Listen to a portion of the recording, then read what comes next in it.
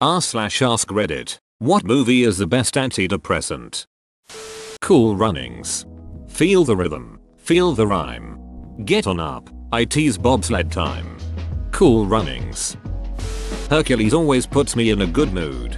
Honey, I think you mean Hunkles. Well, bless my soul, Herc was on a roll. Hot Fuzz. Any luck catching them swans then? It's just the one swan, actually. What we do in the shadows. Leave me to do my dark bidding on the internet. What are you bidding on? I'm bidding on a table. Galaxy Quest or Tommy Boy. Galaxy Quest is a superb movie. I have never come across anyone, in physical or digital realms, that dislikes it.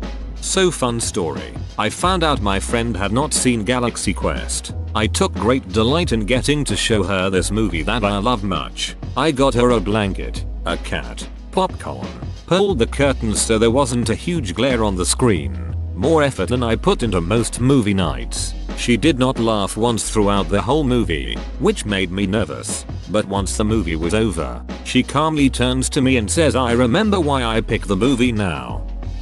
Ratatouille. My favorite part is Ego's review. In many ways, the work of a critic is easy.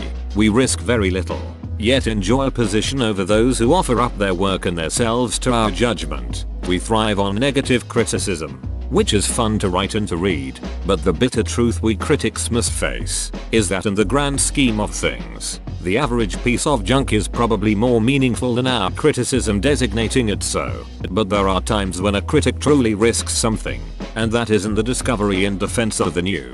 The world is often unkind to new talent, new creations. The new needs friends. Last night, I experienced something new. An extraordinary meal from a singularly unexpected source. To say that both the meal and its maker have challenged my preconceptions about fine cooking is a gross understatement. They have rocked me to my core. In the past, I have made no secret of my disdain for Chef Gusteau's famous motto, anyone can cook, but I realize, only now do I truly understand what he meant. Not everyone can become a great artist, but a great artist can come from anywhere. It is difficult to imagine more humble origins than those of the genius now cooking at Gusteau's, who is, in this critic's opinion, nothing less than the finest chef in France. I will be returning to Gusteau soon.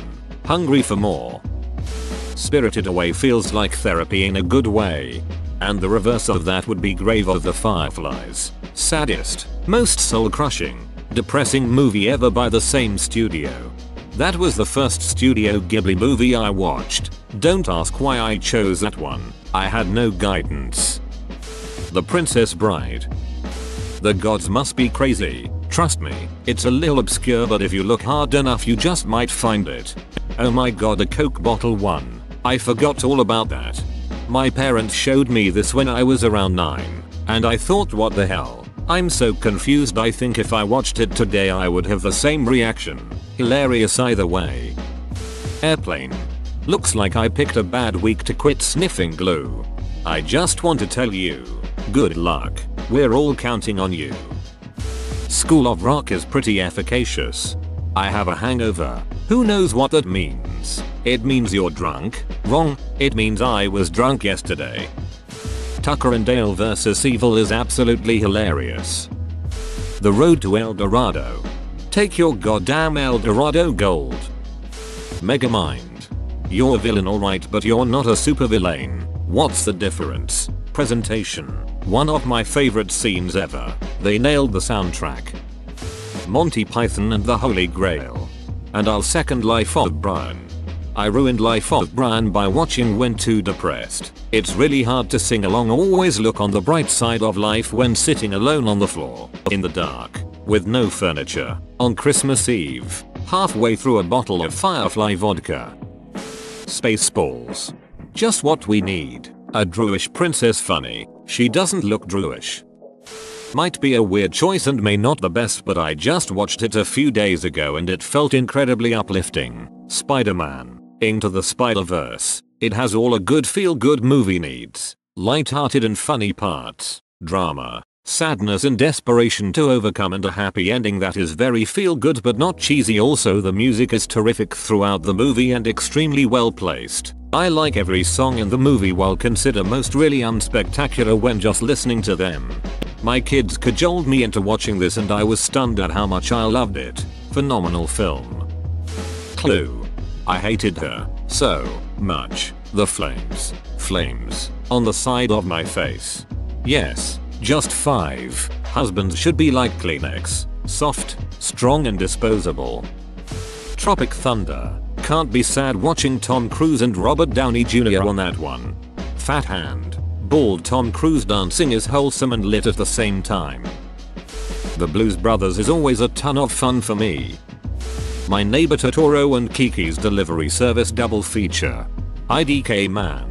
Like. Soft agree with you on this one, but the last time I watched Totoro I got hit with this overwhelming sense of existential sadness. Viewing such playful childlike fun through a lens of knowing I'll never be able to experience true innocence like that again.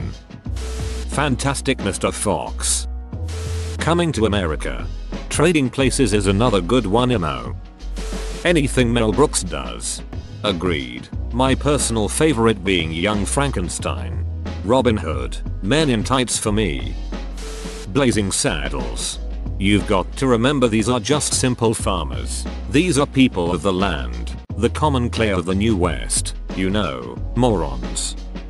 Clueless. That whole movie is iconic. Home Alone. Fun and nostalgic for most people. Legally Blonde. Birdcage. Moana. Ferris Bueller's Day Off. Step Brothers. Inside Out. I know. Hear me out. The ending of that movie was the first time I ever stopped to think about the fact that negative emotions are okay and not something to be ashamed of. Sometimes, having emotions validated is enough to help pull through them. The Grand Budapest Hotel. Chef. Father and son bond during a cross-country food truck road trip. Wholesome and uplifting. Bill Murray movies in general, but especially Stripes, Caddyshack, and Ghostbusters. My workmates and I used to watch Caddyshack at least once a year. Monty Python movies. Holy Grail is my number one. Too many moments like the bridge questions and the random Sega on the castle to name a few. The LOTR trilogy, but in particular Return of the King. The other two by themselves are too suspenseful to be antidepressants. Either watch all of it at once or just rock. Those movies are just so uplifting. Whoa, you made it to the end? You're a ducking beast. I'll cut you a deal. Smash like and subscribe for more curated content, bruh. It's free and that's a great price.